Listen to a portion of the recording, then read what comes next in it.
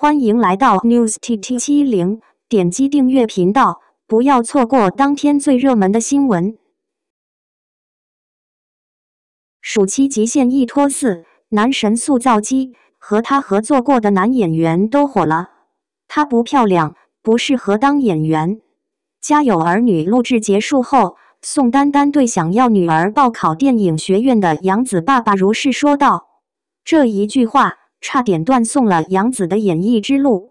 而从小自尊心超强、有主见的杨紫并没有因此放弃演艺道路，她反而更加努力，终于成功被北电录取。进入梦想学府后的她扎实基本功，不断磨练演技，随后陆续出演了多部电视剧。毕业后，2013年她在琼瑶的《花非花，雾非雾》中饰演活泼单纯的烟花白梦华，本色出演了少女角色。2016年中，她饰演平凡却坚韧的小镇女孩邱莹莹，虽然莽撞，但内心赤诚。这段时期她所饰演的角色形象都较为单一，但她都诠释得很不错，也因此获得了最佳女配，成为了观众最喜爱的女演员之一。也是这段时期内，她被一家娱乐周刊评为90后4小花旦之一。2017年后，杨紫开始涉足古装剧，她主演的《香蜜沉沉烬如霜》在当时获得了广泛热度，她的演技也获得了大众的认可。而与她在一部剧中的男主角和男配角，也因为与她之间的精彩对戏，成功出圈。随后她与程毅搭档主演的古装神话剧《沉香如屑》与沉香重华更是虐到了观众的心里，男主程毅也收获了不少剧粉。今年暑期现象级古装剧《长相思》，杨紫饰演的小妖一出场便征服了观众，与她搭档的4位男主在剧中的表演惊艳众人，成功出圈。许多观众发现和杨紫搭戏的男星都被她成功带火，也因此有人戏称杨紫为娱乐圈蔡文姬。当然，这也离不开男演员们本身的优秀演技。在22年的某部综艺中，宋丹丹回应了当年的事情，隔空向杨紫道歉。她表示自己当时也没想到杨紫如今能这么火。从不被看好到播一部火一部的热剧女主，杨紫的经历与演技都是值得敬佩的。这样既漂亮又有演技的女演员，未来的星途必定璀璨光明。大家看了《长相思》吗？对杨紫的表现满意吗？长相思杨紫对自身哭戏的评价，明白她为何就是天选小妖。近期大家或许已经注意到一个现象，通常童星出身的演员在哭戏方面表现出色，其中杨紫就是一个最好的例子。回顾她以往的作品，只要涉及虐心剧情，杨紫的哭戏总是引人注目，甚至有些人认为只有她自己能够超越自己的哭戏表现。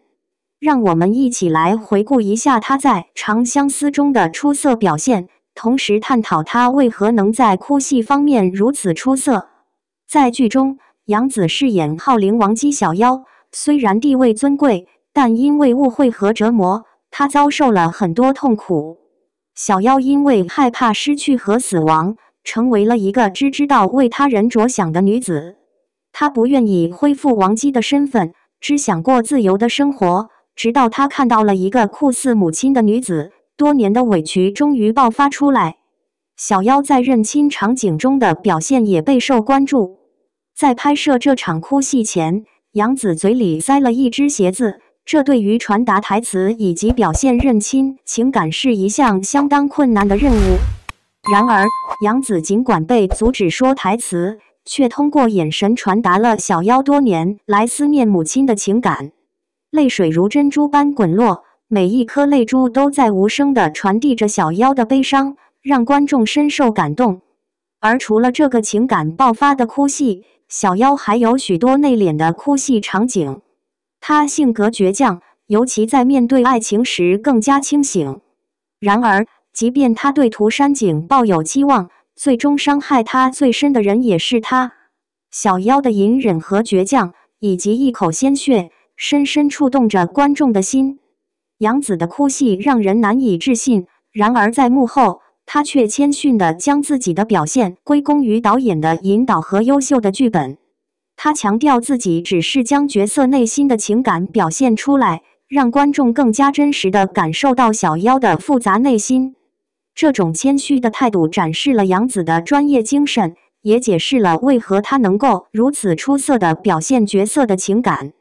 杨紫在《长相思》中的表演不仅表现出她的演技之高超，还揭示出她对角色的深刻理解。